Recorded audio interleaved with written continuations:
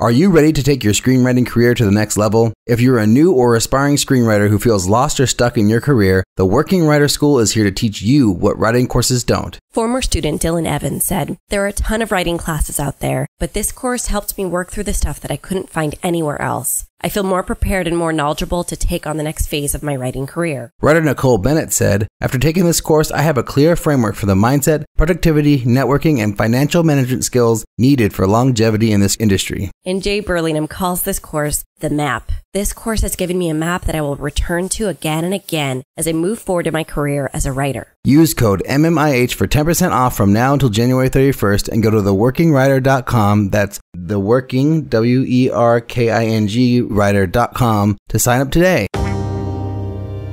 You know, making movies is hard. Making movies is hard. Welcome. This is a podcast about the struggle of being an independent filmmaker. I'm Mark Purcell, the founding host of the podcast, and I'm a sci-fi horror filmmaker, and my first feature film, The Alternate, will be coming out later this year. I'm Liz Manischel. I'm a writer, director, producer who has made 2 features, Speed of Life and Bread and Butter, and I'm currently in pre-production on my 3rd, Best Friends Forever. I'm a distribution consultant who used to manage Sundance's creative distribution initiative, and I do sales. This week on our phenomenal 400th episode of the show, woohoo! We welcome producer Natalie Qasabian on the show to talk about rising the ranks as a producer, and she gives a bit of a breakdown of the making of Searching 2, which isn't even out yet. It's coming out next year, I think. And we also play another round of the game, which is very exciting. Hopefully it's a extra special 400th episode edition. And then we talk about what we learned across 400 episodes of the show, or in Liz's case, about 200 episodes of making this show. But first, Liz, how are you doing today? And I always prep for the podcast, and I always forget that you're going to ask me this question every week. Every week. What is that about? How am I doing? I'm trying desperately not to peak on my microphone. I'm monitoring the levels. I noticed that last week it got real rough around the edges on my audio. So I'm trying to be better for everyone. Well, how am I? Good. I'm okay. What is going on in my life? I'm I'm at that part of a production where you're like, we know we're making the movie. We know that far off in the future are major problems like finding the budget and casting the film and finding locations, but we're not there yet. And we're in this really weird gray zone of what do we do next? What do we do to best set ourselves up for success? Usually it's I'll work on the deck or I'll work on the script. But I feel like there's something else I'm supposed to be doing. And that's where I am right now, is in that gray zone of what should I be doing right now? I think I should be doing a lot more than I'm doing right now.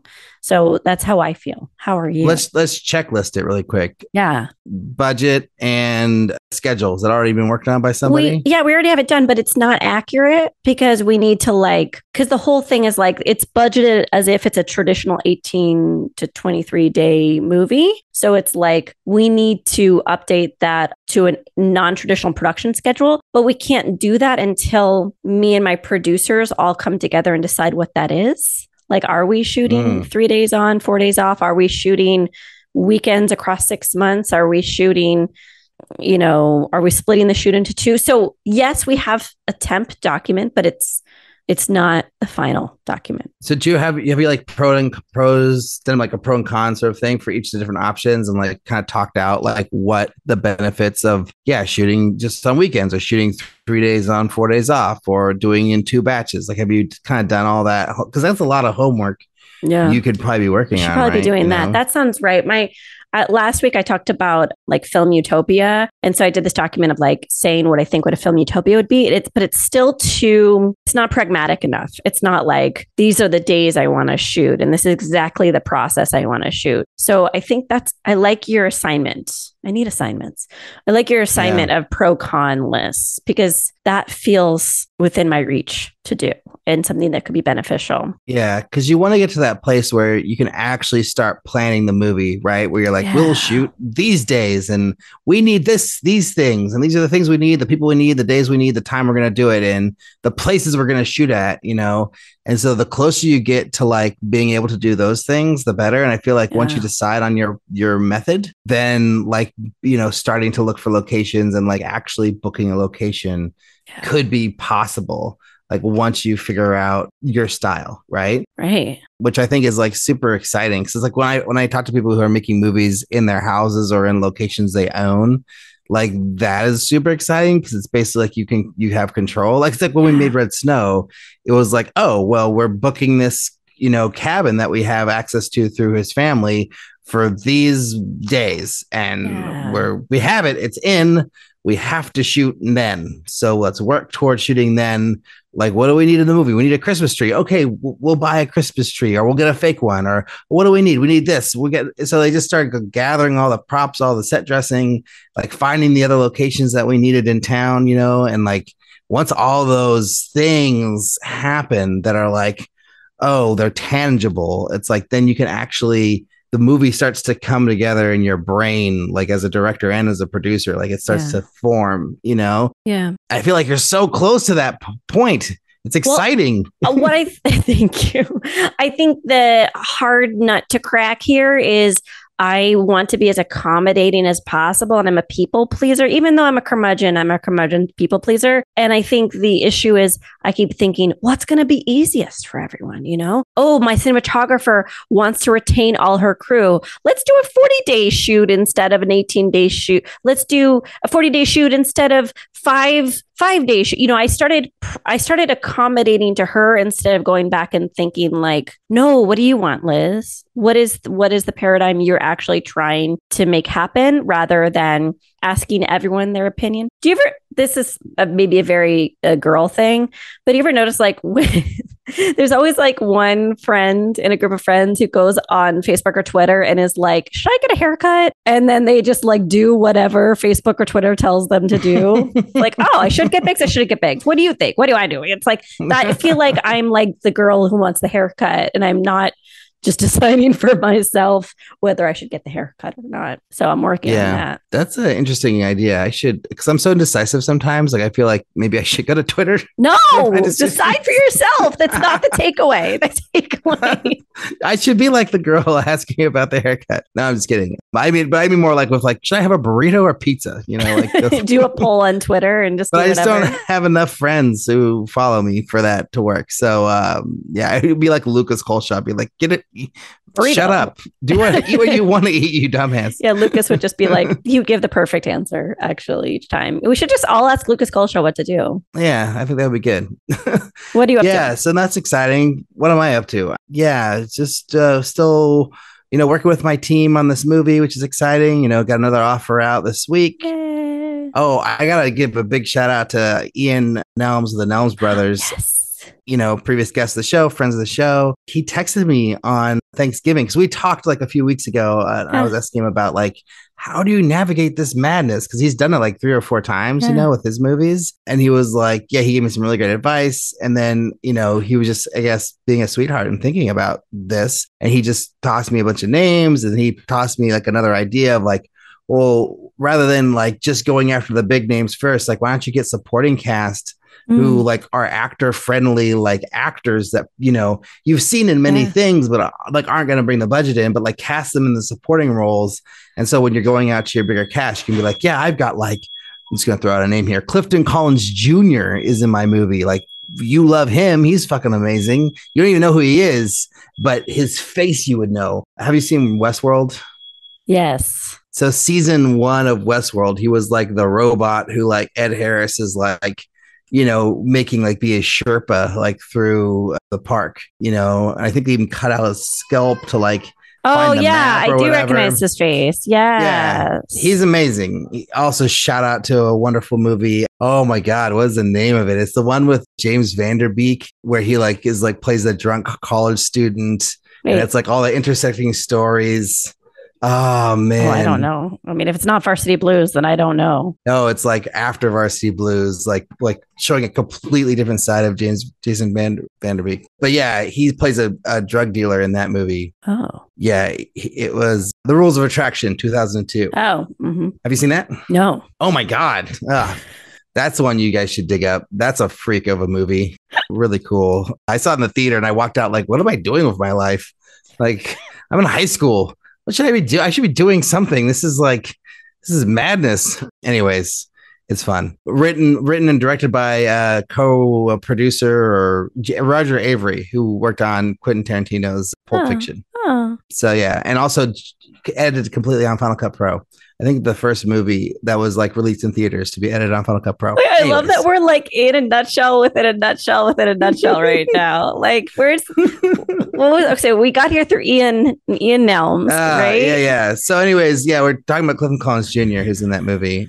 So he basically gave me all this wonderful advice of like what I should like things I could be doing at this stage to help my movie get made, and like actors to consider and ways to approach and some insider tips. So I just wanted to thank Ian Nelms for that. Oh, Passed it on to my team. They were very receptive. I feel like we're kind of in a good place right now with like our momentum. It just kind of depends on like, what these actors say, but we have a good plan. If we get a bunch of no's, we're going to go to the next group, whatever. But yeah, I've been wanting to write a lot. I was talking to my my brother-in-law at Thanksgiving, and he was like, "What are you working on, bro?" I'm like, "Well, that's how he talks." a bunch of different things. Like I pitched him this movie that I'd started writing like last year. Like I wrote like half of it on the plane back from the Nightmare Film Festival in Italy that I went to. I remember you talking about this. You were so excited about this idea. And then I like dropped it because it was like I cannot make this movie for under $1 million. Like it's just not gonna happen. So I like started working on something else. I had some other great ideas, but like basically realized that like, dude, like you need to just write this movie. Like just finish it, write it. You already have it all outlined. You have half of it written. Just like that should be my winter, like winter to spring assignment is to like write this movie by my birthday. Write it by March 11th, and then like that would be like, it's not too hard. It's enough time where I have time to do it. And then I'd have a sample at least, something to show people like, look, I wrote this. This is great. And then, one day, once I have more money and like, made a few more movies, maybe I can make that movie, Yeah.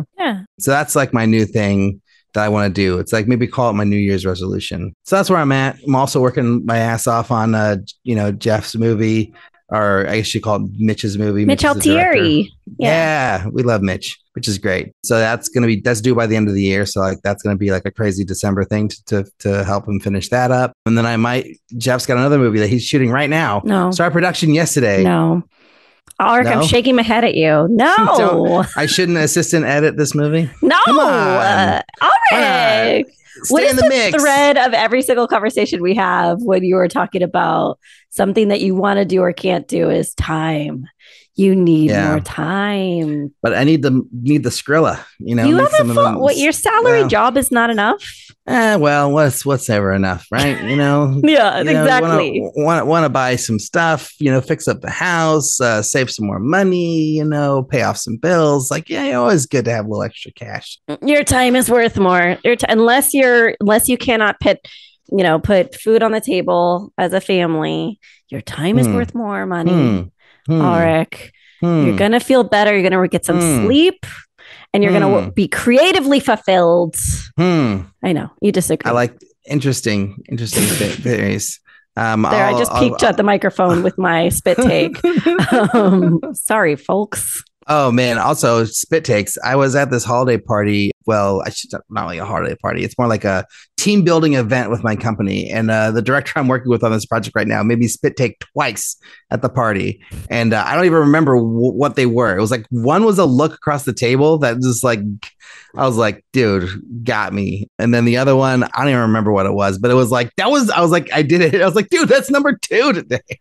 So shout out to John Paul Galletti for making me laugh twice like that at this party. I don't know. I think that's it. Gotta move on with life. I don't know. I'm very excited that this is the 400th episode. Big shout out to everyone who's listened all the way through our 400th episodes. I mean, my God, you people are dedicated. So thank you for listening. And here's to what? 400 more, Liz? Can you do 400 more with me? Sure. Why not? Right? Yeah. All right. I think so. Sweet. I love it. But don't forget to support us on Patreon, www.patreon.com/MMIH podcast. That is where you can go to make sure this show does survive another 400 episodes. We have more and more of our episodes being put behind the paywall. Right now, seasons 7 and 8 are fully available. This is basically the start of season 9. Seasons 5 and 6 are not available. Oh, wait. Yeah, 5 and 6, not available. And season 4 is about to not be available. So if you want those back episodes, listen while you can.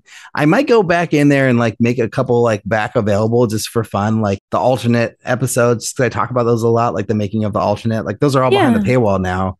But I might pull those back, just those 8 or so episodes, just so people can listen to those. those if they want. But yeah, we'll see. But anyways, go to Patreon. That's where you get to get those access to those episodes. You also get access to our weekly meetings where you get to see Eric, third part of the show. Well, actually, so he's third. Jeff is fourth. So we got 4 team members, right? That's our team. Am I missing anyone? Three dudes and me is what it is. 3 dudes and Liz. That's what you should just show. That's how I see it. 3 dudes and Liz. That's what it is. No, Jeff and Eric are parallel. They are. Yeah. We're all the same. It's all one horizontal hierarchy situation. Yeah. But yeah, Eric gets to be on. You get to see Eric in the video form and hear his words being said, and he's very funny. He makes me laugh a lot, which I think is really great. Jeff, you'll never get to hear from until maybe sometime. I don't know. But yeah, Jeff, you just get to. We've never met Jeff. That's the crazy part of this whole thing. Talked to him on a Zoom and he was quite charming. You got to see his face? Got to see his face when we interviewed him, and he charmed us into giving him. So he's real. He's not real. Like a catfish. Okay, that's good. We know he's real too because he went from, I believe, Portland to New York. Anyone can invent a fabricated move. True. Oh, I'm near the Empire State Building now. Oh, here's a picture. No, you could. The other thing to do after you check out us on Patreon is don't forget to check out Jambox.io. They're a new royalty-free music and sound effects company with an emphasis on high-quality cinematic cues. Their composers have worked on soundtracks for Hollywood-level films, working with directors like Michael Bay and Martin Scorsese. So go check them out today. Use our code MMIH Podcast, 20% off. It's great. But without any more delay, here's our chat with Natalie Qasabian.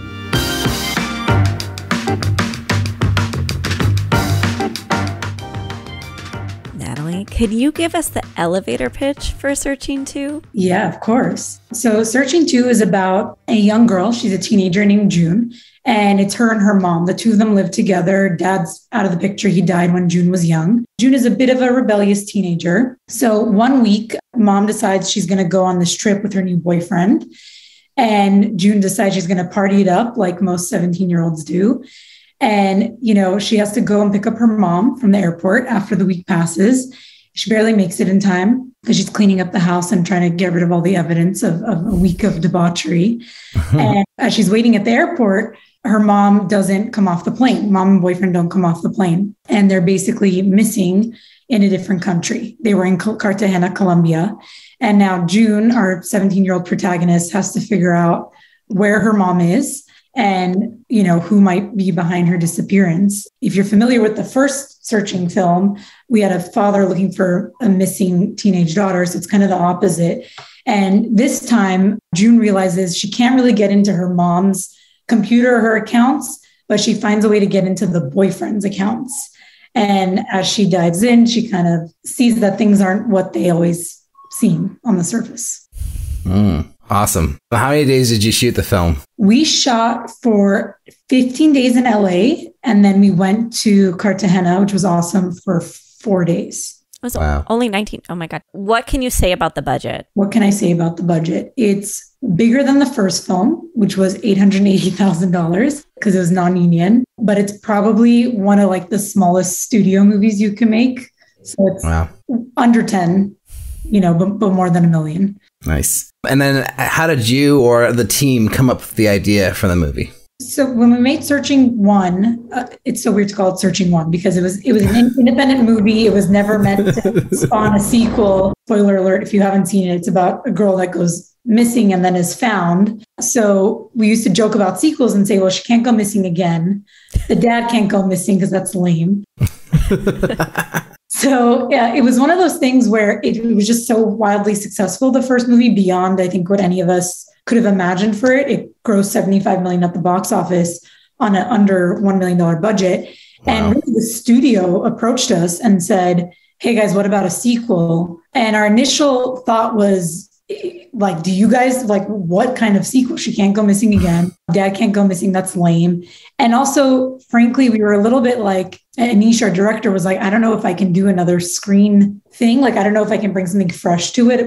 We put he put so much of himself into that. But then it was Sev who had this idea and kind of approached me and Anish and said, what if it's not the same characters? What if we treat it like an anthology series? So it's what if we do another thriller, another missing persons thing, and tell it in this like cool format where it's all on screens. And let's go to Sony and just pitch them something like that. And then we kind of came around, but me and Anish were like, I don't think we can do it. Like another like 3 years of screens and stuff. And then Sev pitched us basically like the elevator pitch that I gave you guys. And we were like, okay, that's awesome. Like young protagonist this time, like another parent-child thing that we can like emotionally hook into. So it's really kudos to Sev for getting me and Anish to get hyped about it. Working on the film from that elevator pitch from Sev until its eventual release? Probably close to 3 years now, but I would say like time expanded because COVID hit right when we were finishing up the screenplay or the treatment. What is time anymore? No, but nobody knows. So what would have been like 2 years kind of became 3 years because of the pandemic. Things kind of like slowed down, but it is a long journey on these movies because they're like animated essentially. So post-production itself has been over 1.5 years now, a minute. And then compared to all the projects you've made, how difficult was this one? Oh man, difficult. I feel like every project is difficult and every project is difficult in different ways. And this one was difficult in ways that I hadn't anticipated, even though we'd already made a movie like this and it follows the same format. We were trying to do more this time. Like it's bigger. There's more production value. There's more twists and turns. So with that came just like creative challenges. And then we were working with a studio. So our team, which we worked with on the first film, but we were independent. We had a financier who wasn't very hands-on. We had a lot of freedom. And this time we were making it from pitch till the end. There's been a studio involved. So that always brings, pros and cons, obviously, but it does make it, there's more cooks in the kitchen. Can you go into it a little bit with Sony? Like they approached you, they said, what about a sequel? And then once you pitched the idea that Sev kind of came up with, was it just a green light? Like, is that how it works? Is it just like, here is the money we want, this is exactly what we wanted? Or what are the details of that? I wish. I feel like studios never... I've only made 2 movies with the studio, but like, I feel like they don't officially say you're green light, go. Like, I've got to talk to more people about this, but I really don't think they ever say it or like put it in writing. There just comes a point where they're like, all right, we're cash flowing you. And you're like, okay, I guess I'm going to start spending money. So this was similar. Basically, we went in, we pitched it, I think over the phone, the initial idea. And then Sev and Anish were down to do like a treatment. We knew they didn't want to write the screenplay. And we felt like whoever wrote the screenplay should direct because it's such a like intimate process. And we knew if Anish wasn't directing it, the only 2 people in the world that could direct it were Will Merrick and Nick Johnson, who edited the first film. And we actually gave them another credit in addition to editors. They were called directors of virtual photography. And that's because they did so much more than edit the movie. They really, with Anish, like came up with the visual language and style of the movie. And so on the first one, we wanted to honor that by giving them some kind of title. So we approached them. They were writing a script for Paramount at the time and said, would you guys want to do this? They said yes. So then we went to Sony and said like, all right, here's the plan. And a lot of this comes from Sev being like, we got to be proactive. Like, let's go in like knowing the vision. So we went in, we were like, Sev and Nish will write a treatment. So you guys know you're getting like, the searching twists and turns. Will and Nick are going to write it. They wrote another script. They're excellent screenwriters. Here you go. And they're going to direct it because they're the only people in the world that could direct this other than Anish.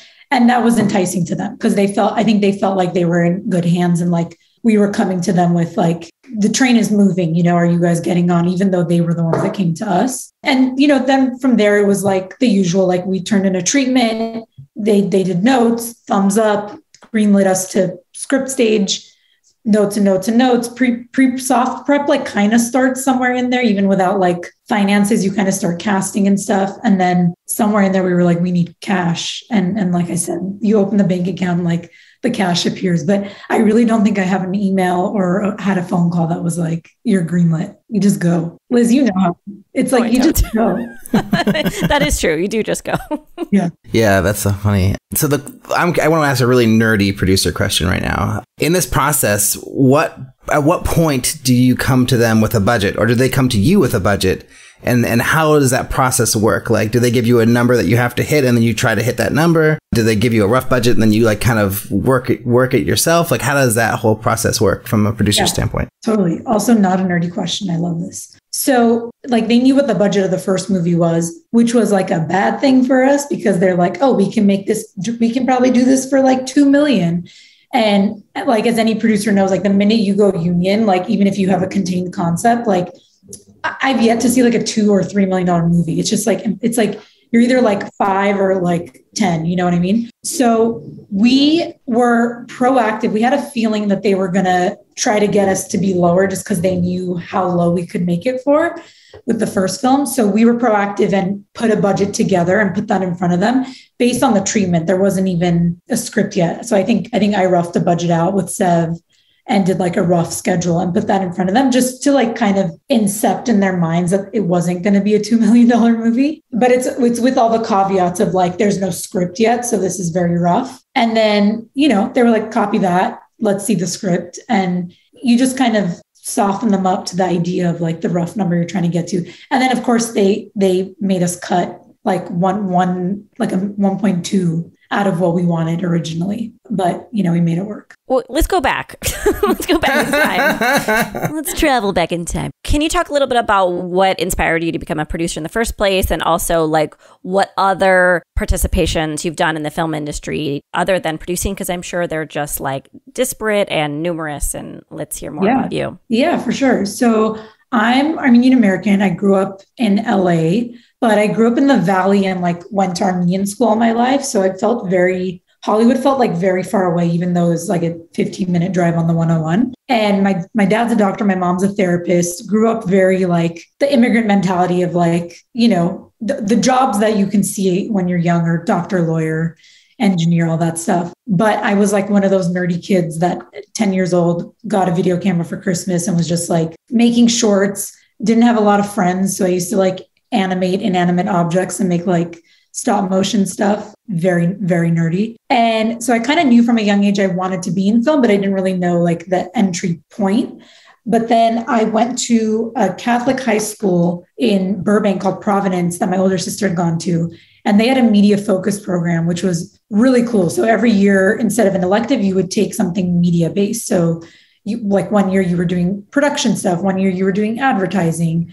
And that was like a big eye opener for me because it was one I learned, as silly as it sounds now, but at 14 and not knowing anyone in the industry, I was like, oh, I can actually like make a career out of this. And it was in that class that it was kind of like film. It was like a mini film school. You would all like rotate crew positions and write, direct and everything else. And no matter what I did on a project, whether I was like the writer or the director, I always also became the producer, and not even by choice half the time. It was usually because like the assigned producer would just, you know, that one person in the group project that doesn't show up. So I would always become like the de facto producer. And by the time senior year came around, I was kind of like, all right, I think I should just like embrace the fact that like, I think this chose me and I have a skill set for it. And I was really lucky that in that program, like they taught us creative producing. It wasn't just like make the budget and do the logistics. And then when I got to USC to film school, which my parents had told me like, we'll support you in pursuing this as long as you can like get a job after you graduate undergrad. So that was my like challenge. So I went to USC because I was like, the only way to meet people is probably going to be going to the best film school. Got in and, you know, interned my way through. And then the day I graduated, I got a call from my supervisor, my internship. I was working at City Room Creative at the time. They're like a production company / trailer house at the time. They did Jiro Dreams of Sushi, which was like their big thing at the time. And I was working under the line producer there. So getting like really cool, like real world tactile knowledge. And he called me and he was like, I need you Monday. So I guess I have to pay you. You're hired. And I was like, look, Dad, I did it. Yeah. And just kind of, always knew I wanted to produce through USC. And I think when I got there and I looked around and everyone kind of wanted to write and direct, it felt like, all right, well, at least hopefully there'll be a job for me. Like it felt more hopeful becoming a producer for some reason. And yeah. Can you talk a little bit about like going from that first job, or maybe there's many jobs between that and your first feature, but I mean, I feel like the idea of like working at like a day job at a production company and then moving to producing independent film, that's like a pretty huge leap. So could you talk about how you made that leap? Yeah, definitely a scary one. So I was working at City Room Creative at the time, and then I wanted to switch to a company because they were doing mostly documentaries at the time. I wanted to switch to a company that was doing, narrative fiction features. So I moved to a company called Electric City Entertainment, lots of cities, which was at the time owned by Lynette Howell and Jamie Patrickoff. And they'd done The Place Beyond the Pines, Blue Valentine, like really awesome indies that I loved. So I got a job there as a PA actually on their documentaries. But I was like, you know what? They do docs, but they also do features. So maybe if I just like get in, I can switch gears. So I got in, was an office PA, and like very quickly became a production coordinator, like within 2 months, and just, got to know everyone there and put it in their ears. Like, hey, I want to be a creative producer. I would love to like be up for an assistant job to one of the producers if there was ever an opening. That happened. I went through this like grueling process to become Jamie Patrickoff's assistant, got it, and was like over the moon. Cause I was like, wow, I can see the path now, like work for Jamie, maybe in like 5 years, I'll get like an AP credit on something. Then I'll work my way up to Copy, because that's kind of what his former assistant had done. And I was like, this is it. Like, this is how I'm going to get on features. And like a month into the job, I was just like swimming and like couldn't get to the surface. I was drowning and couldn't get to the surface. Like it was so intense. It was so unlike being on the actual like production side of things, which I was much more used to. And a part of me felt like I was like effing up all the time.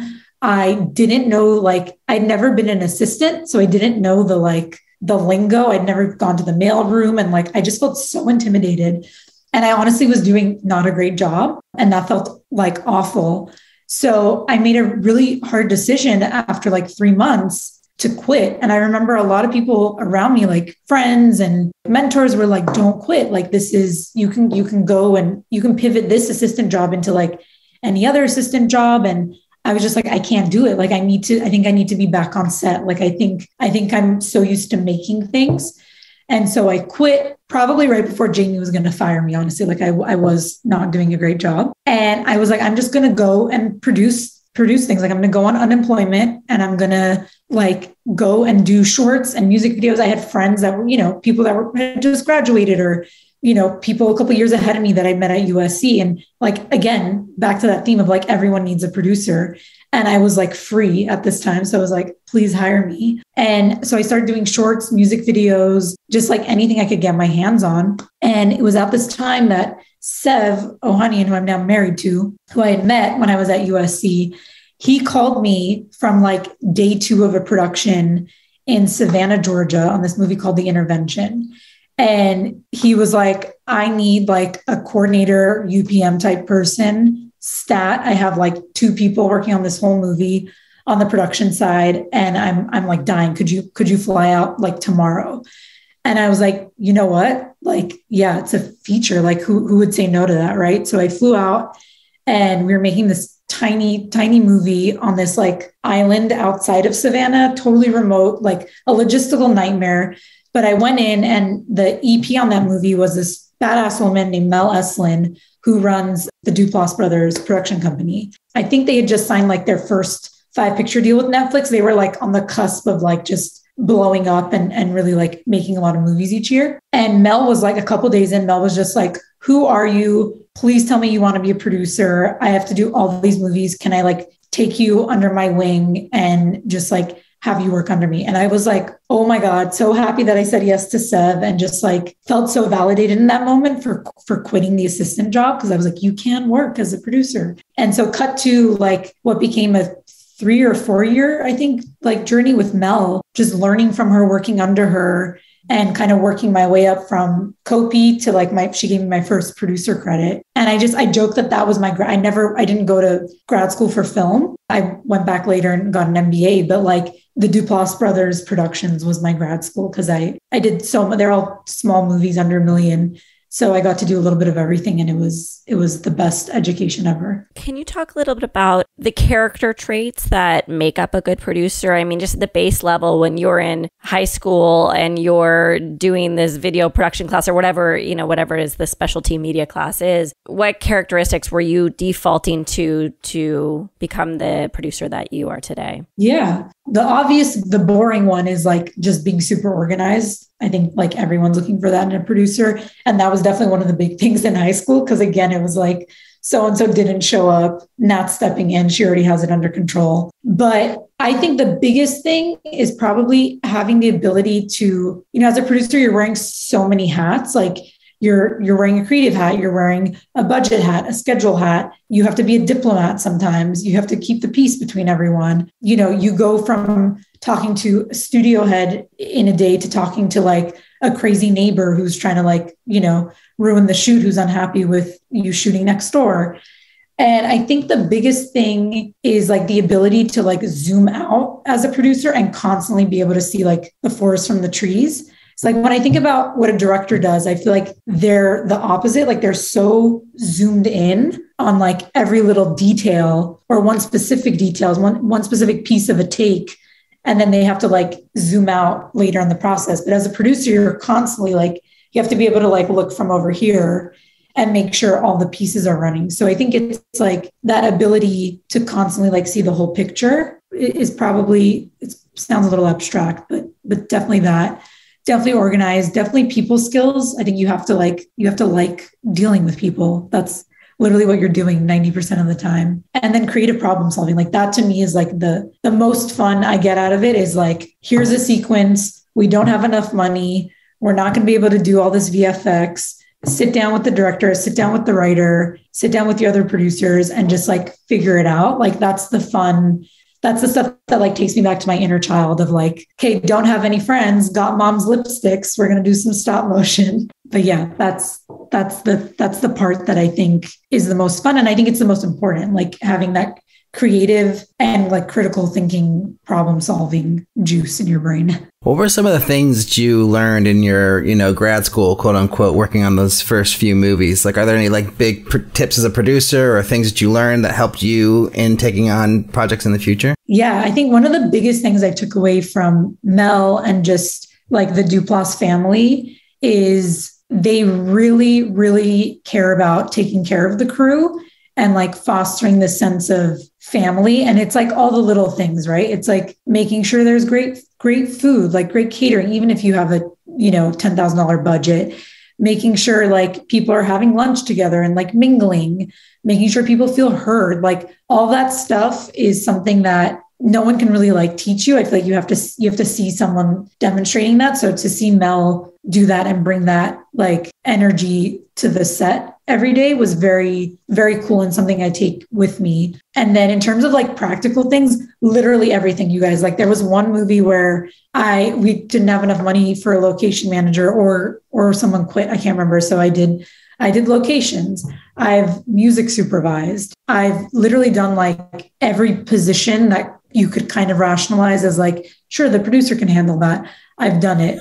And it came from them and it came from Mel, like truly like just picking up the phone. Hey, Mel, how do you do this? How have you done this in the past? Can I see a template for this? How did you negotiate this? Like, I just learned so much from her and my time working on those movies with tiny budgets. I assume that right now you have this like bevy of potential financiers and investors that you can go to now. But she's shaking her head. Okay, but let's imagine you do, because the question doesn't work unless you do. How did you get to that point? Okay, so can you talk a little bit about developing relationships with investors starting from nowhere? And do you tackle any sort of financier relationships in your producing these days? Yeah, so this is one of the I think the most challenging aspects of indie producing, and I think the most abstract. Like there's no one place you can go to and be like, who are the indie financiers? It's always changing.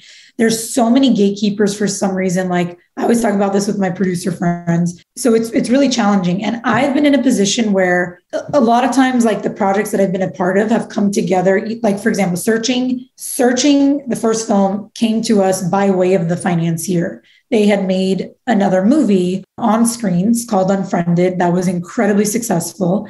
And they actually approached Sev to see if he had any filmmakers that might be interested in like doing another project on screen. So that one like came to us with the financier attached. Everything I did with Mel and with Mark and Jay was under their like Netflix deal. So we had financing, or Mark and Jay would put their own money in, and then we would go to a festival and sell it and make the money back. So like that step of like looking for the financing, I was very lucky in that the first like couple movies that I got to learn on, that step was kind of like knocked out of the way. But it was on this movie that I did called All About Nina, which was something that I had basically developed from a short into a feature with the filmmaker, where I really kind of like hit the pavement and tried to get financing. And it was on that film that I learned like how tough it is to get to financiers. Because oftentimes like people that have those relationships, they don't necessarily want to, dole it out because like those people have a cap to their money. And so the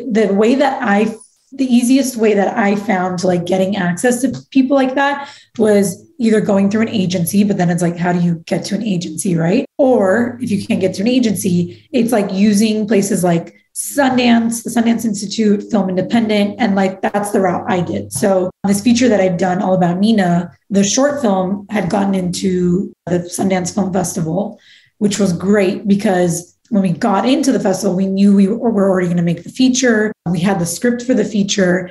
And so we really used the festival as like, cool, there's probably so many investors here. Let's network and pitch, informally everywhere we can. And that was great. And we screened at the Eccles, which was amazing. And one of our financiers, who then fell out, but who was attached for a while, literally was like in the audience that night. So it literally came from just playing at Sundance. And then we submitted the script to the Sundance Labs and it got in. And it went on to go through a lot of labs. And basically through the Institute, we were able to meet with a lot of different investors. So like, I'll be candid because I feel like a lot of people aren't, that like, I'm not one of those people that, and I think this comes back to like, I didn't go the assistant route other than my 3-month stint. So I didn't have that like 5 years of like, I networked and I met these people who like 5 years ago were assistant and now they like working at this company that finances. So I don't have that network.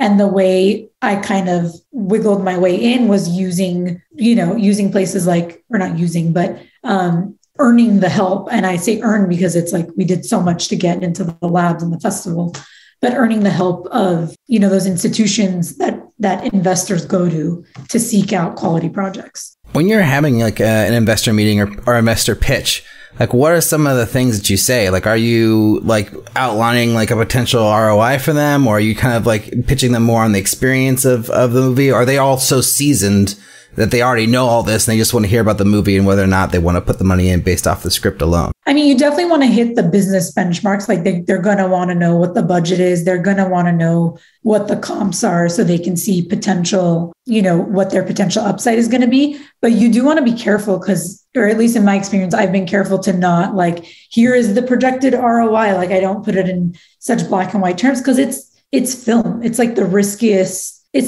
thing to put your money into, right? So like you as a producer, like don't want to guarantee anything to anyone, like a certain high benchmark. But yeah, you definitely want to hit, this is the rough budget. These are the comps. This is the business the comps have done.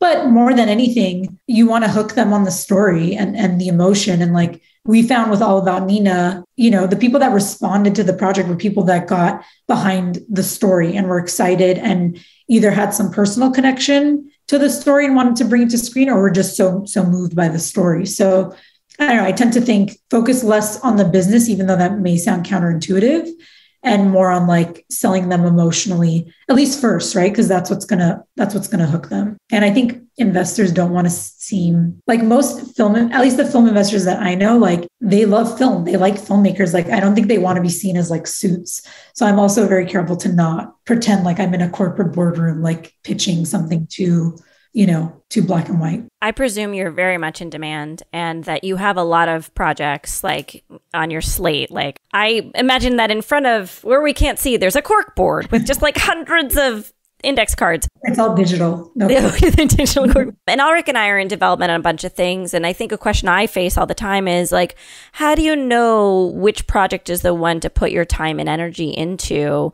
I guess what are the deciding factors for you? Yeah. I mean, it's a great question. Definitely always have a bunch of things spinning in the air and at various stages. For me, what's become the anchor is if there's a filmmaker that I've either worked with before, or if it's Anish and Seb, for example, that's like coming home for me. I always joke, like, because Seb and I are also producing partners, also life partners. We produce together, but also separately. And I joke that like every time I go and do a project without him, I'm like, I can't wait to, and I like, I want Anish and I want Seb, like I want to come home. And so like, that's become my, I would say, anchor. It's like if Anish has a project that Seb and him have wrote, that's going to be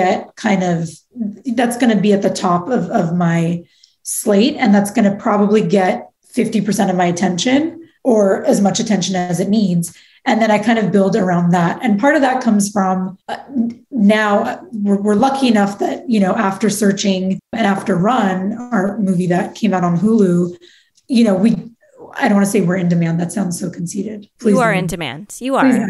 No, I'll say it. Are you in demand? Wait, you are in demand, period. We have the ability to set projects up, I would say, a lot easier now, which is awesome. So there's that security, I'll be honest, that there wasn't, 3 years ago. So that's kind of like the North Star is like, what are we doing? And Seth has his company with Ryan Coogler, Proximity. And so when he started that, it was like, okay, well, I'm still going to write with Anish. And I was like, great. Yes, you are. And I'll be on the ground for those projects. So like, you can go be on the ground with Proximity. I can go be on the ground with Anish. You can bounce back and forth however you need to. So that's become like the anchor. And then really it comes down to like, I feel like the projects decide, right? Like, Liz, like it's, if all the pieces, sometimes the pieces come together and something's ready to go. And if it's going to go, like if the cast comes along and the money's there, like you got to go, you got to figure it out. And sometimes that means having to like step off of something else, or like, I've brought in partners on other things to help keep it afloat while I've stepped away to go shoot this thing. So really the real answer is like, it's always a shit show, but whatever is like shooting or in post usually gets, the bulk of my attention, and then somehow the rest figures itself out. So you just talked a little bit about making films with like your team, with like a niche, like that being like coming home. But when you're looking at new projects from people you haven't collaborated with before, like what are you looking for in those projects and in those, creatives in order to like make you want to say yes and, work on that project? Yeah, for sure. I mean, script, obviously like this, that has to grab you. And for me, it's like, I think about if I found out that so-and-so was making this and not me, would I be really jealous and pissed off? And if the answer is yes, like I chase it, you know what I mean? Like if I can't imagine someone else like on that set on the first day getting the first shot, then I'm like, okay, then clearly like I need to do it. So script first, and just that, does it grab you factor. And then really the filmmakers, like my number one thing is like, are you going to be a true collaborator? Like a lot of people, say they want to collaborate or like, have made films before, but then you get into it with them and you're like, ooh, they're not necessarily really collaborative. And is this such a collaborative medium? And even if the film is, I've made films with filmmakers that are telling their personal story, you know what I mean? Like, and they're the only person that can tell it. But if you're not willing to have that like back and forth and want to hear others' opinions in order to make your thing better, then I'm kind of like not really interested. Because for me, like as a producer, I thrive off of, just back to what we were talking about earlier, like I thrive off of working with people and this team. Like there is such a beauty in like all these people working together to make one thing, and it's chaotic, but somehow oftentimes it works out. So, if for me, it's like if I'm working with someone that's just like not a team player, it's like a no. And if you're a team player, great, we're probably going to get along. A lot of these interviews are aspirational for us. Like Ulrich and I get to interview people who are farther along in their career than we are, and we get to pick their brain and kind of learn from it. If I could speak for Ulrich, we still have like a real sense of hunger in our careers. Like we haven't really seen a level of success that we're looking for. I look at you and I think, wow, she must really feel satisfied with where she is. So I'm curious about the emotional state of where you are. Like I assume there's still hunger, but are you proud of yourself? Do you feel joy? Do you feel satisfaction? Like what does it feel like to be where you are in your career? Man, huge hunger. Like I don't know if I'll ever feel satisfied, because for me it's like not that I'm not satisfied. I'm very gratified, I think, by what I do. And I think after Searching came out and kind of had the success that it had, getting to do Run was definitely like a huge moment for me. Like, because my dream ever since I was little was like getting on a big set. It was not really a big set, but compared to like the indie stuff, it was big. We had a crane on day one. Like I was like, cool, sick, I've arrived. So that definitely felt like, all right, like I've made it to a certain point. One thing I would say I pride myself on is like every movie that I've done has gotten pretty much bigger in scale and scope. And that means like with the challenges. And I really don't think that I've made like no two movies that I've made feel like the same. Like I don't think any of the challenges creatively have ever been the same. And I love that. So for me, like I will be really disappointed in myself if I just continue to make like under $10 million thrillers. And if that just becomes my like blueprint, like I don't want to be that producer. I want to be the person that's like, I'm going to do an action movie next, and I'm going to make $100 million movie one day. And then I'm going to go back and do this like $5 million thing. Like, I just want to keep challenging myself. So I guess I feel very grateful that we get to make studio movies now, because definitely the opportunity that comes with that, just having the resources, it's awesome. And it's like, it's very fun. But yeah, I definitely don't feel in any way like I've made it at all. And I think that's like, I have imposter syndrome like every day, constantly. So when going from like doing like an indie movie to a studio movie, does your like method of producing or the way or any of the things that you do in your process change at all? Or is it all the same, just on a bigger scale? I mean, honestly, the truth of it is it's the same. It's just more. Like it's usually more cast. It's like more money. It's more people that you're dealing with. But if I'm going to be real, like producing this movie Duck Butter that I did with Mark and Jay and Mel, which was like well under $1 million, and we shot in like 10 days.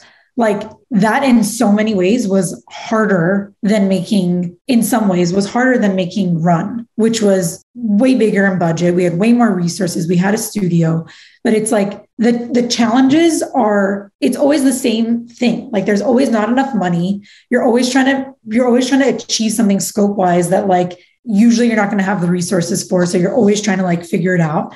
I think the thing that changes is I found on Run and Searching 2 is like so much of my time. And I've had to figure out like how to give myself enough time to be there to work with the director and to give them what they need becomes like liaising with the studio.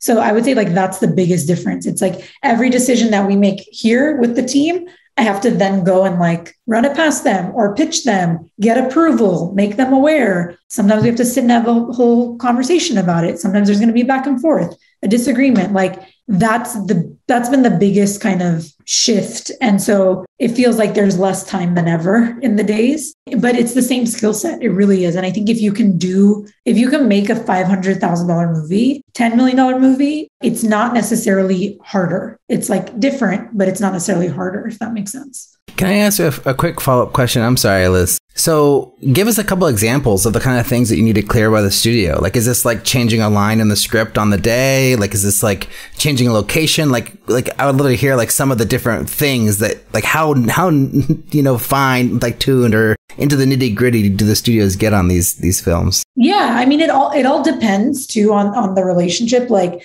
or if there's an executive that's like on the ground with you. So if they're seeing things, they're in meetings. So you're not having to like go out of your way and run things through them. But I'll give you guys maybe a specific example will help. Like on Run, if you guys are familiar with that movie, there's a sequence where the daughter, who uses a wheelchair to get around in her daily life, basically gets locked in her bedroom because of her nefarious mom, and realizes that the only way out is to go out her window and across a roof.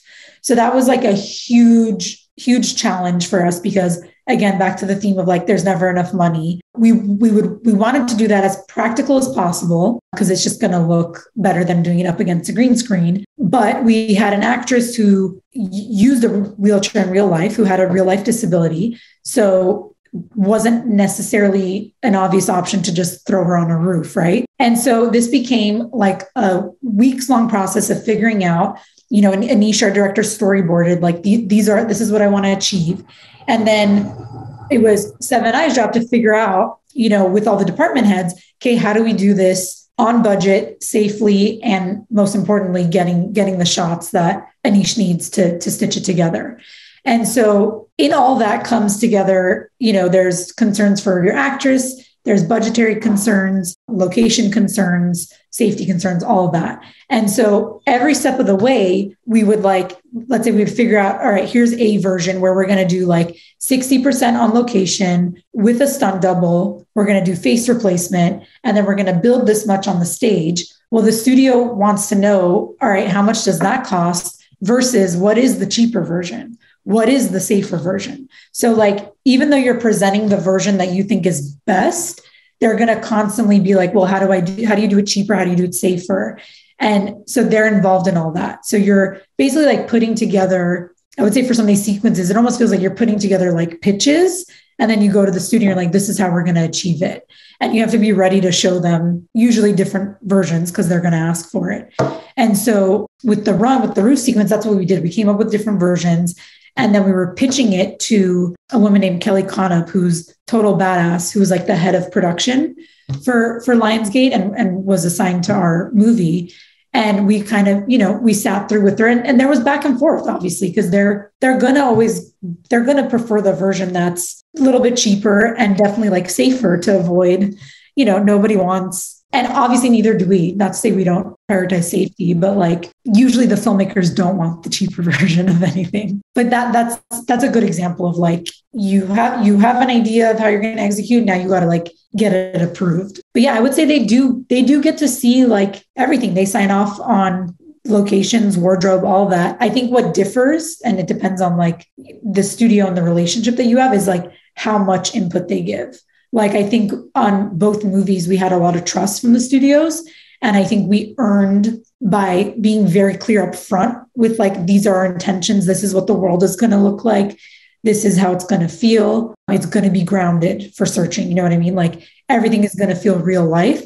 Then there wasn't nitpicking from them. It was more like, we just want to see what things look like. Cool. Or like once in a while, it's like, oh wait, we shot a movie there. This actually happened on Searching. They're like, oh, we just shot a movie there.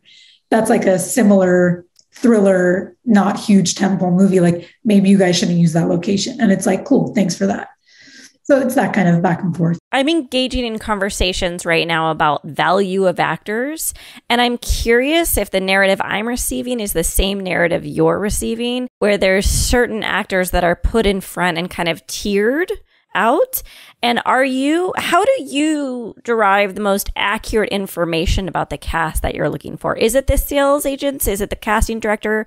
Is it just whoever your director wants to work with? Like, how are you deciding cast? Yeah, I mean, definitely, I think it depends on how the movie is set up. So where the money's coming from, obviously, because even on indies, sometimes like things are cast contingent. Like I've had deals done where it's if these two people that you guys said are attached aren't in it, or a backup that's similar tier, then the money won't go forth. So a lot of times it's like determined by the money and they're going to be the final kind of gatekeeper. But within that, yeah, definitely it's usually who's best creatively, but within the parameter of like, do we need a A-lister to get a green light? Like, unfortunately, that is a thing. I will say, I do think that you can, depending on the budget tier, like for us, under the 10 million mark, right? Like there hasn't been like, you got to go get Brad Pitt, which is great because there's a lot of people that are not Brad Pitt, that are not in that like top, whatever, like the 10 actors nowadays that can just get a movie greenlit. Yeah, I don't know if I'm answering the question. Oh, that's helpful. I just wanted to know if you're hearing the same things I am, which it sounds like. Very much so. Cast, like even on $1 million indie, like it does matter. And there is like this weird tier, like it's an invisible, like no one is actually branded as like your A-list, and it's so confusing. There should be a database. We should create a database. I agree. That. It would be very helpful for producers. But yeah, it all comes from like, I feel like everyone just weighs in and then suddenly people are like, yeah, I guess that's the tier 1 person. Like the cast, usually with the help of the casting director and somebody from the studio, we're like trying to figure it out together. Here's a question. I can't wait to hear your answer. Does IMDb star meter ever come into the conversation when you're casting movies, or is that just like a totally useless thing that no one pays attention to? Okay, it doesn't come into the conversation in a way where like I've ever had someone directly reference it, but I will say, like, if you're looking at someone that you thought was like in the thousands and they happen to be like in the hundreds when you're like putting together your list, that's like a little lean forward moment. You're like, what did they like, why did they? But yeah, I've never seen it on anyone's like grid, like quoted like a thing. All right. Do you okay, I was just, yeah, okay, well, never mind. We got 5 minutes left. Natalie, we're going to do a speed round of the final 6 questions. Yeah. That works for you. So what's the first film you ever made and how do you feel about it now? First film I ever made was called Angel in Disguise. It was when I was 14. It was the first complete film I ever made. My little sister played a disaster child that a babysitter played by me has to watch. It was a silent film. And looking back, I'm so happy I made it because I like captured my little sister when she was like 3 on camera. She's super cute. And I learned so much about coverage on that trip. So I'm very grateful that I made it. And for a 14-year-old, I think it holds up. I'm going to say I'm confident about that one. What's the best filmmaking advice you've ever received? Ooh, best filmmaking advice I've ever received is probably from my high school teacher who said, I don't know blank great, I only know great. And fill in the blank is don't ever like justify what you're making. Like if you're like, I only have $10, so it's great enough for a $10 budget. He taught us like throw that out. Like don't set your limits on your limitations creatively. I love that. What's the worst filmmaking advice you've ever received or heard or witnessed? I think that a lot of times people will say, just write, like don't think about the limitation, right? And I think, sure, if you're like, whatever, if you're like Steven Spielberg or like, you know what I mean? Like if you have these unlimited resources, but I think specifically for like people who are trying to break out or like indie filmmakers, I think that's unfair advice because you're like setting someone up to have a really challenging road and to potentially waste their time writing something that they're never going to be able to make. Do you have a goal as a filmmaker? Yes, definitely. I want to be on like a $200 million movie one day, like a huge fun adventure movie. Like one of the biggest influences on me was Pirates of the Caribbean. I saw that movie like 4 times in theaters when I was young. And the behind the scenes like DVD, I'm pretty sure broke because I watched it so many times. I can't believe I'm admitting that out loud. It's very nerdy. That's been a goal for me. Like I don't know if I'm going to like it, but I'm like, I got to try it. Cause man, like what a like privilege to be able to like work on something so big that so many people, like just the idea of working on a tentpole is really exciting to me because it's just like how cool. It's like an indie filmmaker's dream to have everyone see your thing. Like it's unheard of. It's so cool. If you could go back in time, what's the piece of advice you'd give yourself? Probably don't have a hang up about getting my start as like a nuts and bolts. I started basically by essentially line producing. I never took that credit. And I used to think like, oh, creative producers like so much cooler and like they're going to look down on and it's like, yeah, wear that with like a badge of honor. Because now on the flip side where I'm not the person doing that anymore, I, first of all, bless the good line producers in the world. Like they're amazing. And also there's so many people that don't, whether it's producers or like studio execs, like, not going to name anyone, but like who don't understand or appreciate that side of it, which is like, there's no movie if you don't know how to do that side of it. So I think like just owning that a bit more. Nice. Last question. Is making movies hard? So hard, but so fun. So fun too. So fun. The funnest. You did it. Do you want to call out Searching 2? Do you what do you want to encourage people to do to support you in any way? Thank you guys for having me, and be on the lookout sometime in December, we think, for the first trailer for Searching 2, which is now called Missing. Ooh, very cool. Are you a creative who just wrapped up your independent film, new book, or album release? Or are you just looking for help on your fundraising campaign? Well, then you're going to need a marketing strategy. Smart House is a marketing agency that specializes in creative projects and independent films. They provide digital strategies, social media support, publicity services, branding, and fundraising strategies to help indie artists just like you. Smart House was founded to help indie artists with all budgets find their audience and bring their projects to the world. Smart House has helped a ton of artists reach their goals, including the Making Movies is Hard podcast. That's right. They're helping us grow our audience, and they can help you too. Go to smarthousecreative.com to get started today.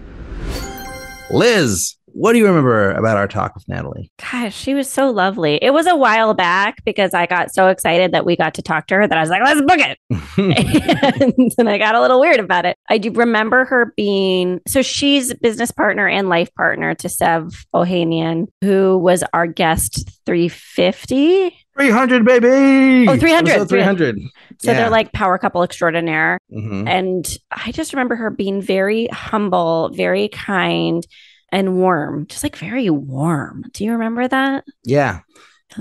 And honest and like super open about everything, about her journey as a producer, like why she likes producing. Yeah, it was a really fascinating conversation. And I'm going to be honest, and Natalie probably listened to this, but I was a little concerned. I was like, oh, is it going to be too much of the same conversation that we had with Sev? Because they worked together on a lot of stuff, but wrong. Talked about completely different things. It was really, really great episode. And like, I'm really, really excited that we ended up having her for 400, because I think it was a really enlightening conversation for people who want to like, learn more about like what producers do, the life of a producer, their importance, and how they collaborate with directors. So I feel like even if you're not interested in becoming a producer, this is like a super valuable lesson episode to hear more about what a producer actually does. Well, and her and Sev, like I'm gonna call it right now, like they're going to lead this industry in like 5 to 10 years. Like they're already doing an incredibly impressive work, but you can just see it happen. It's going to happen for sure. Yeah. I mean, Seb's already like, executive producing Space Jam. And I think he might've been a producer on Black Panther 2, potentially too, I think. And so, yeah, he's just all over the place. Fancy, really cool guy. So yeah, it was really, really a fun conversation with Natalie. Excited to see Searching 2. It sounds amazing. It sounds like a really cool movie. Yeah, but now it's time for the game. Okay, I don't think I peaked. I think that went through. Oh, you did it. Nice. Are you ready, Ulrich? I'm ready. Let's do it. Okay. And what's interesting about this is like Eric sent me this question. By the way, the game is we present each other with indie film quagmires, problems. We set forth a hypothetical problem that Ulrich has never read. He's listening to it for the first time now, and he decides how he would handle it as the indie filmmaker that he is. What's interesting about this is Eric presents the question, and then right below, he does an indent a bunch of times. Right below, he says, do not read until after both of you have given your answers. And like, there's more information that he's going to share with us that I will say after you give your answer. But I wanted to give Eric a hard time because there's no indentations before. It's like question and then immediately do not read. Okay, here's the question. You're gearing up for a high profile biopic. The historical figure of the biopic went through a tumultuous childhood and then converted to a religion before leading a cultural revolution. During pre-production, you were informed that in order to film in the same holy sites that your biopic is set, you and members of cast and crew will have to convert to that religion. Do you, A, convert to the new religion and film in the holy location? B, try to recreate the holy locations on a set? C, rewrite the script and write out these locations? D, other. All right. So I'm already hired to make this movie. I've already agreed to do it, or it's like I'm considering whether or not I want to make this movie. You're in pre-production, so I would assume you're in. So converting to the religion to shoot these scenes or recreating it elsewhere. And like these are like the most important locations in the movie, it sounds like. They like super It's just valuable. In order to film in the same holy sites that your biopic is set. And it is about a historical figure who went through a tumultuous childhood and then converted to a religion before leading a cultural revolution. And like I can convert to this religion and then unconvert to this religion. I mean, right? I would assume that's how most conversions could occur in life. I've never done that before. So I've never like changed my religion or whatever. I'm not also a very religious person. I have my own idea of religion, you know, and like spirituality and everything. Yeah. But like I'm not like, it's not like I don't believe in like organized mass like religion things, like people going to church or whatever. Like that's fine if that's like what you need in your life. Like totally respect that. But like I'm also like, yeah, I'm not like way into that. So I think, yeah, I'd be fine. Fuck, I'll change.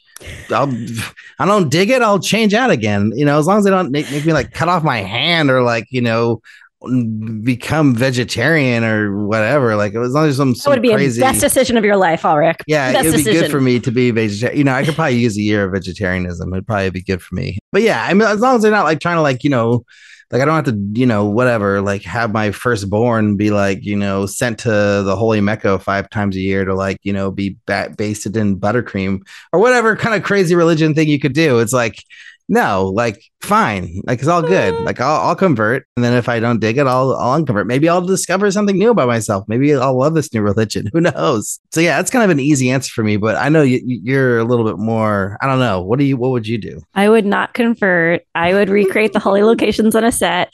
I am agnostic. I'm an agnostic Jew, so I don't believe in organized religion.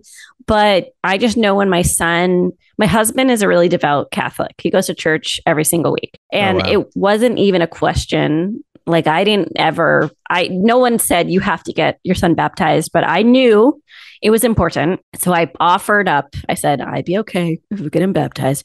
But we weren't married when, this story does have a point. I promise. Wow. We weren't married after like our son was born and we still weren't married. We didn't get married till like a year or two ago. And I had to go through a process where I had to like promise to raise our child in a specific way. And I had to renounce Satan. And I had to do all these things. And it made me incredibly uncomfortable because I don't believe in Satan as a cultural Jew. Hell is not something we're familiar. There's a lot of things that I felt like I didn't want to be disrespectful to my husband's faith, but I didn't want to compromise my principles and my values. And I feel like converting to a new religion for a film would be compromising these like self-righteous, stubborn values that I have about it in my agnostic belief system. Because I think being agnostic often gets thought of as like, oh, whatever, you don't believe in anything, you should be disregarded. But actually, it's very important to me that I identify as agnostic. So agnostic is different than atheist, right? Like because like agnostic, you don't believe in anything, but you're not saying it doesn't exist. You're questioning. You're on a search. You're not saying definitively whether there is a God or not, but atheism believes there is no God. And for me, that compromise to say that I believe in another God, like I was a Jew who went to Catholic school. Like my upbringing was like, you're different, and figure out a comfort level with that difference. And so it's too ingrained in me to convert to a new religion and to like make that sacrifice, even if it's a very superficial one. I'm not willing to do it. Like I found that this is a very weird, touchy area for me. So I won't compromise, but I would recreate the holy locations on a set if it felt like it was still respectful to the culture and I got the culture's buy-in on the recreation. I guess what I'm trying to say is like, I think it would be disrespectful to a religion to moonlight in that religion. So I'm not willing to do that. And it's disrespectful to my agnostic status to pretend to be something else for a little bit. That sounds so judgy, Ulrich. I don't mean to be judgy towards you. I wish I could just be like, fuck it. Let's make a movie. I guess if it was like, if I had to lie, right? Like if I had to be like, yes, I really believe in, I think you do. That's the conversion is a process. The buttercream basting, like that's really important to me. Like, I think that would be harder, but if I was being welcomed into this religion, like, yes, my child, whatever, like the buttercream is in you. We know that you will be good. Is this really just making fun of all religions? Am I being terrible right now? If there were a religion that used buttercream basting, then yes. But since I don't believe there is one, I think you're safe. Okay, good. Well, for all the buttercream basters out there, I'm sorry if I offended you. But yeah, I mean, I don't know. Like, I think it maybe it would depend on what it was. Like, if it was a satanic cult religion, I don't think I would want to be a part of that. If it was like negativity around it, Sure. But like, if it was just a run of a mill, like whatever, we love God or something, like whatever. I don't know. I think there's some exceptions. Like if there was, I would at least if it was hear like, about it. If it was like Baha'i, or if it was like Unitarian Universalism, or if it was even like Quakerism, I'd be like, okay, I'm on board for some of these things. They're kind of like peace loving hippie religions. But if it were like Catholicism, I'm like, no, I'm sorry. Like I can't. That feels real inappropriate for me. To act in that capacity. Yeah, I think anything that's an exclusionary religion, I think that would probably actually. Now I'm doubling back on my thing. Like, come to my side.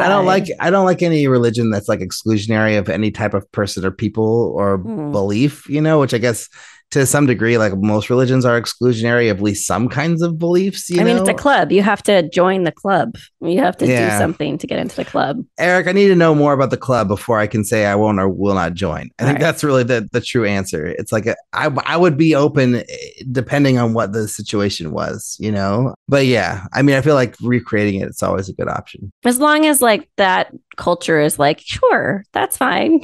Because I also think you have to get buy-in from the community. Okay, do you want to hear what Eric Wanaster said? Yes, please. This question is based on the real-life production of Malcolm X, 1992, where director Spike Lee and members of his cast and crew had to convert to the Nation of Islam in order to gain access to the city of Mecca. Oh, interesting.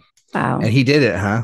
Well, I guess so. Eric didn't write that down, but I would assume so. Well, he must have, because they made the movie. They made the movie. Yeah, that's interesting. Yeah, I don't know. Would I do it for? I don't know. No, I mean, but if Spike Lee is like, yeah, Islam is cool, I'm into it. That's a completely different story. Yeah, that's true. I'd have to learn more.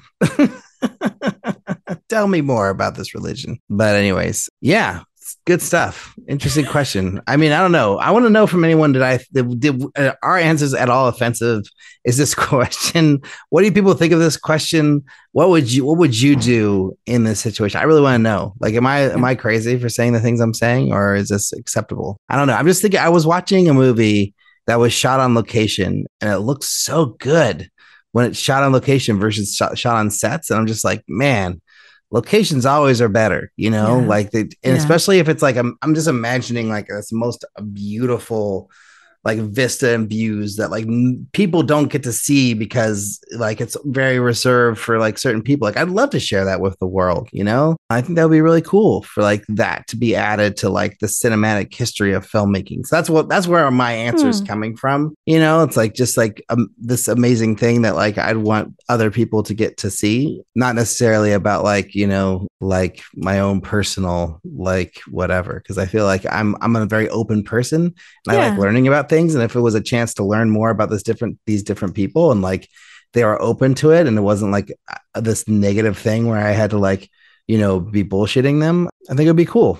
I'm pretty sure you'd have to, because even just to do this baptism for my son, and they knew I was an unmarried Jew, like I had to like fill out a survey and sign my name. And there was like this whole thing about like making promises. And that was just for a baptism. Oh, wow. I mean, I got kicked out of Hebrew school when I was young because I told them I didn't believe in organized religion. So like this has been a tumbling down.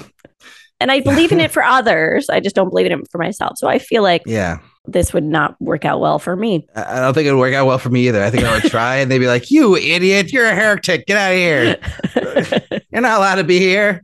You crazy? What's wrong with you, you crazy person, you? All right, Liz, I'm very excited to talk about this. I know we've already been talking for a while, but, we've been doing this. I've been doing the show for 400 episodes. You've been doing it for over 200, I think. Wow. I think you started around like 210. So yeah, almost 200, but then you had done a couple of other episodes before that. So like, you're really close to 200. But I wanted to know, like, what have you learned in this time? Like, what are some of your takeaways? Like, how have you grown as a filmmaker through doing the podcast, or have you, or are there no takeaways? Like let me know what you got. Yeah.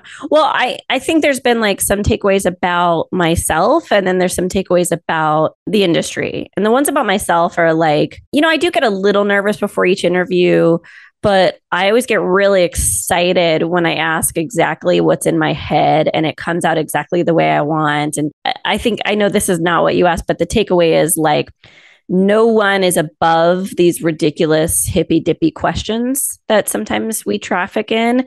And sometimes they create the most interesting conversation where people are taken off their guards and answering in really genuine ways. So like, I've learned that we can make meaningful connections with this podcast if you ask questions that are outside of the norm of like, what's it like working with Lindsay Lohan? And, I don't know. That's the one that came to mind. What have I learned about the industry? That almost every single person that I look up to or envy or am jealous over or think that they have it figured out, no one has it figured out, and no one is satisfied with their career.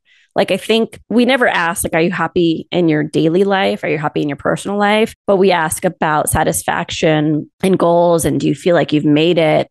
And I feel like almost every single person genuinely has said, like, no, I do not feel like I've made it. And they're all people that you and I look up to and think that they have like dream careers. So it's made me feel, doing the podcast has made me feel more brave and like less alone, right? Less lonely in my quest for success in this industry. What about you? Yeah. I mean, when I started, like I basically like, when like you go into an interview, especially when you're younger, like you feel like you have all this experience and you're like so like overqualified, or like this job is for you. And then you get the job and then you're like, I don't know shit. Like I'm just like, I barely, like, I don't even know how I got this job. Like, because my experience is nowhere. Like I'm not as all encompassing as I thought I was. There's so much more for me to learn and grow and whatever. I kind of feel like that way with filmmaking. Like when I started this, like I felt pretty confident. Like I had known, like, oh yeah, like I made a short film. Like I spent all this money on it. Like, we went to film festivals. Like I shot my second short film. Like I felt like, yeah, I know what I'm doing here. And then like when you basically after a couple of years, I'm like, damn, I don't know anything about what I'm doing. Like I can't even like raise money for a movie, like at all. Like I thought, like when I started the podcast, I think I thought after 2 years, like the movie would have been shot and released, by that time. And it wasn't not even close to being shot. I think I just got to AFM, or I hadn't even gone to AFM yet. Like I was planning to go to AFM at the 2-year mark of making this podcast. So it's just like, now it's like 100 episodes or so, Yeah. And so I feel like through this whole thing, like I've grown as a filmmaker. Like I feel like I have a lot more confidence. Like I actually like feel like I know how it all comes together now in a way, where I didn't before, where I thought I had ideas. I was like, the whole making of your first feature was very like mystical to me. Like it was like kind of this amazing thing. And like, talking to you on the show, like way before you became a co-host, you were like very matter of fact. I'm like, no, you just set dates. Like anyone can do it. Like it's just a thing. Just do it. Just make it happen. And, I think at the end of 400 episodes, I'm like, yeah, it is just making it happen. Like you just do it. It's no different than making a short film. It's just a lot harder and a lot longer of a process, but it's just like the same. It's like that kind of thing where, you feel like you have to like unlock some special connection or some special knowledge or some special something in order to like make a movie and whatever. But it's just realizing there is nothing like that. There's no special knowledge. There's no special connection. There's no person or type of person who's going to like fund your movie and like clap their hands and it makes it happen for you. It's like, no, like you have to just do it yourself and just grind it out, and after you make your first one, you just got to grind out the next one and then grind out the next one and just keep grinding them out, and I feel like that's the real lesson I've learned, is that like it's just making movies is a lot of hard work, and no matter how much success you have, it's always going to be a lot of hard work. And even when you have the magical thing that happens where you like you go to Sundance or you win an award or you get an agent or manager and you get hired to direct a movie. It's still hard work. Hard work. And that only happens to like 1% of people, but those people still have to work maybe even harder than we do, you know? And so it's like it's all very hard and you really have to be in love with the journey, you know, I think, because like if you don't love the journey, then you know, what's the point? Because 99% of it is the journey, you know? So I think those are my biggest takeaways. But yeah. I was talking to Amy Taylor, who's co-writing Best Friends Forever with me this morning, and she's trying to get another project of hers off the ground. And we came to this realization, and maybe this is an obvious statement, but there is no well-worn path. We know this. There's no path to making a film, but sometimes she and I just kind of spin our wheels in order to create momentum. And sometimes the chaos of like, oh, I'll work on the deck or I'll announce it on Twitter or I'll go to this networking event, like the chaos of these random events that we try to do in order to build a foundation to make the film. Sometimes they create the magic, if that makes sense. So it's like, because there's no path, it feels like the next step could be around the corner. And so there's like a lot of wasted energy that in the moment of me spinning my wheels and throwing spaghetti against the wall or whatever it is, like telling people about the movie, doing nothing like concretely to make this movie, even though it feels like it's not actually helping, I think it does. Like, I think these conversations, like they inspire you and me. And maybe it's not like we're making our movie is a direct result of talking to Molly Elfman or Sheena Nagapal or whoever it is. But there's like a little something that gets turned on through that. Yeah. So I was just saying, like, there's nothing, I agree, there's nothing mystical. I've said the same thing myself, but at the same time, progress can be made in the most unlikely, squishiest of circumstances of just being inspired by another filmmaker talking about their process. So I think that's another benefit of the show is like, I've had people say to me that they listen to the show and they love this one and they love that one, and they love that one. And I think they love it because the relatableness of some of the interviews. And even that alone can motivate someone to be like, yeah, I can do that. And yeah, I can do that too. Yeah. Just like realizing that these people are just people, that everyone's just a person, you know, that Tom Hanks, Tom Cruise, like these people, they're just people. No, well, they're not people, but but like Riley Stearns and, you know, like Natalie Qasabian. But I think they are just people. They're just people who have had lots of success and but they have the same problems, emotions, feelings that we do. Like any person that you work with is just a person, you know, and like I feel like the more that you treat people like people and less like gods or whatever, you know, I think the better it's going to go for everybody, because like we just realize that we're all just we have the same like our own human emotions and feelings and problems are very universal, even though we don't realize it. Like everyone's dealing with like, you know, stubbing their toe or you know, like really having to go to the bathroom very bad, but holding it for a really long time for some reason. Like these are things, I don't know, right? Like I just think like just kind of that was another realization, just kind of really realizing that people are just people, and you know, no matter what they do or what they've made, you know, like they're just, we're all in it in the same way, you know, like all as filmmakers, we're all just like throwing things up a wall to see what sticks. And you know, maybe you throw it up one time and it's Raging Bull. You throw it up another time and it's Shutter Island, right? Like you never know. Like it's just like I don't know. I'm just saying they can't all be Raging Bull, you know. Like they're gonna be, you know, some are gonna be better than others, and there's probably lots of people out there who love Shutter Island. I saw it at like 1 a.m. in Los Angeles opening night. No, it's fine. It's a fine movie. I think it would be nice, I mean, you know, for however much you enjoy Shutter Island, you got to admit it's not Raging Bull. No, it's not Raging Bull. And also, I didn't really enjoy Shutter Island, but he's Soul Genius and Untouchable. But I think it'd be nice because I know we have an interview later today, but maybe we refurbish some of the questions we ask on a regular basis. And maybe it is like, are you happy? Are you satisfied with your career? Things like that. Like, I know we always ask, like, how hard was this compared to all the other projects? But it's like, does that really motivate a really interesting answer every time? You know, Can we dig deeper? Yeah, I don't think we should ask that. Are you happy with your career before the interview? No, towards the end. That should be because I think that like a question that's going to be like, I think a lot of people are going to, could stumble with, in general. And like, I don't think you want to ask that until you've like, you've gotten the most warmth out of them as possible. Like we are the most connected to them as we're going to be in this interview. Like, I think that's when you ask that question. Yeah. But yeah, I don't know. I'm open to switching out the opening question. How hard is this project see what been happens compared today. to others? Yeah. We'll see what happens. I'm an open book, Liz, but I think we should like, one more thing before you take us out. I just want to thank everybody for listening for 400 episodes. I really enjoy this whole thing. I will not stop unless I lose my voice. And even then, maybe I will try to figure out some sort of electronic voice that I could create to do it. So yeah, but I'm really glad that Liz, you're here with me and that we have the team that we have. Eric and Jeff are amazing. Yeah, it's kind of crazy that like I lost a partner and then I gained 3 more through this, which like I think at some like episode 183 or 84, I was like, how is this even gonna happen? I'm lost without Timothy. But like now, look, we've got this great team. So I'm very, very thankful that it's worked out this way, and I'm really excited for the future.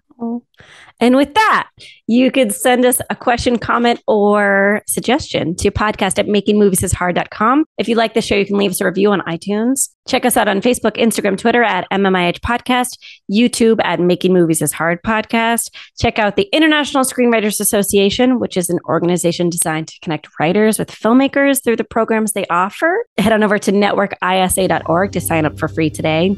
Thanks to Natalie Qasabian for coming on the show. We really hope we're not screwing up your name, but maybe you could come on the show and yell at us about it if we are. And that would be great because then we could have a part 2. Thanks to our editor, Jeff Reimuth, for doing the editing. And thanks to our producer, Eric, for being awesome. Thanks to all of you for listening. 400 episodes. That's insane. This is wonderful. Talk to all of you next week.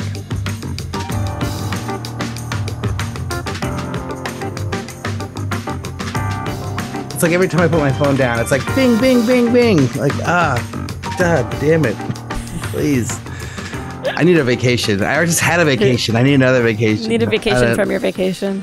Yeah, but vacation was great, though. I love the vacation.